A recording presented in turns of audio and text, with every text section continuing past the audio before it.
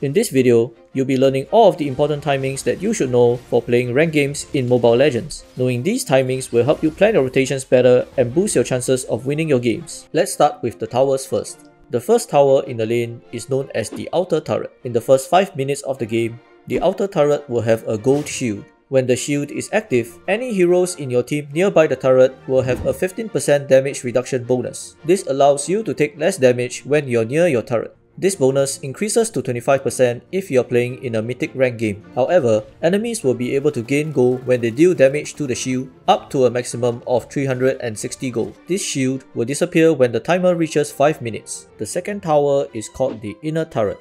If your outer turret is destroyed in the first 8 minutes of the game, the inner turret on the same lane will gain a 50% damage reduction bonus for itself. It will last 1 minute after the outer turret has been destroyed. This will help to slow down a forced push from the enemy team on that side of the map. The third tower, which is also the last line of defense for your base, is known as the inhibitor turret. It has a wave clear mechanism in the first 12 minutes of the game, which will activate whenever an enemy minion enters the turret range. The effect will do 80% damage to the minions in range, which usually kills all of them instantaneously. But this mechanism will only trigger once per game for each turret, and only during the first 12 minutes of the game.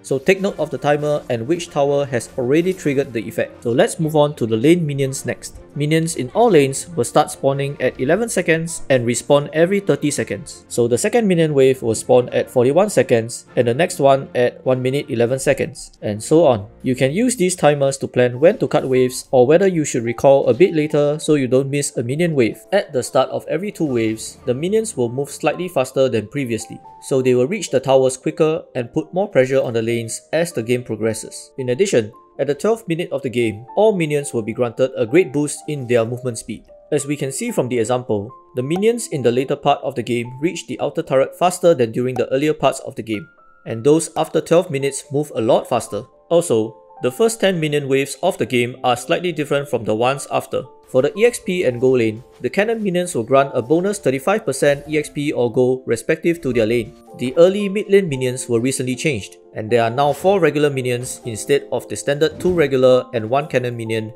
during the first 10 waves. This has allowed mid laners to clear the waves quicker and rotate earlier than before. Additionally, junglers and roamers cannot gain rewards from killing lane minions unless there's no teammates nearby, but this effect will expire on the 5th minute for junglers and the 8th minute for roamers, so they will be able to gain rewards thereafter. So if you are a jungler, don't farm lanes in the early game unless you are helping your teammates do a quick push. Next, we have both buff monster camps first spawning at 20 seconds into the game, and they will respawn every 90 seconds after the monsters have been killed. You should take note for the purple buff monsters, this applies to both monsters as they will not respawn unless both have been killed. You can take advantage of this by not killing the small monster to delay your enemy's buff respawn. The buff itself will last 75 seconds and a respawn timer will appear on the map once your buff has ended. If you took the buff, you can also gauge roughly how long the buff respawns by looking at the buff indicator. The Little Wanderer will first spawn at 48 seconds into the game, and it will respawn every 2 minutes after it has been killed. After killing it,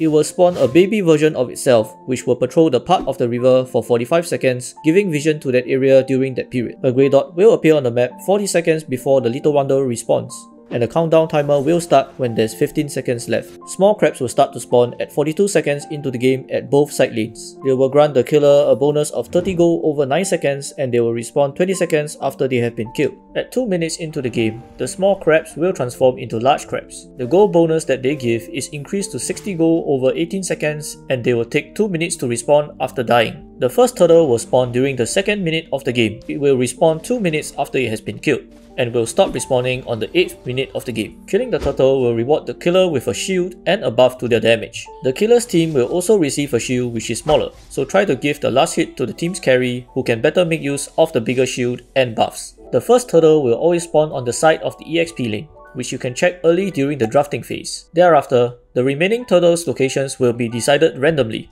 After 8 minutes into the game, the first slot will start spawning. It will respawn 3 minutes after you kill it. If the turtle was killed between 6 to 8 minutes of the game, this will delay the first spawning of the lot, as the respawn timer of the lot and the turtle overlaps during this period of the game. So if you have a massive lead and want to end the game early by taking an early lot, make sure you do not delay the lot spawn by leaving the turtle untouched when the game is approaching 7 to 8 minutes. At the 12th minute, the Lord will automatically be enhanced. This will grant the Summon Lord a charge ability which will deal 50% damage to the first turret it encounters in a lane. At the 18th minute of the game, the Lord will change to its evolved form. At this point, in addition to the charge ability from its enhanced form, the Summon Lord will also grant bonuses to itself and the teammates near it. This includes a damage reduction bonus to itself that increases the more teammates that are near it, and a damage bonus to all teammates nearby. So to take full advantage of this, you should try to have your team push together near the Lord if you can. Take note that the enhanced and evolved mechanic will only be triggered if the neutral Lord is not being attacked or trying to attack, even if it's already past 12 or 18 minutes. You have to return him to his resting position and you will get the notification that he's enhanced or evolved. Otherwise, he will not be upgraded and you will not get the additional perks from the upgrades. To know for sure that the Lord is upgraded, keep an eye out for the notification from the game as shown here. An additional tip is that the Lord will always spawn and walk in the enemy lane which is the weakest when it spawns. Its first choice will be to walk in the lane with the least turrets. If all lanes have the same amount of turrets, it will go to the lane which turret has the least HP. When there are no turrets left, it will go to the mid lane. So with this information, you can plan which lane to go for a push before the Lord even spawns. I hope this video has helped you better understand the timings in Mobile Legends. If you found this video useful, I'm sure you'll find this next one great as well. Thank you for staying to the end, and I'll see you in the next one.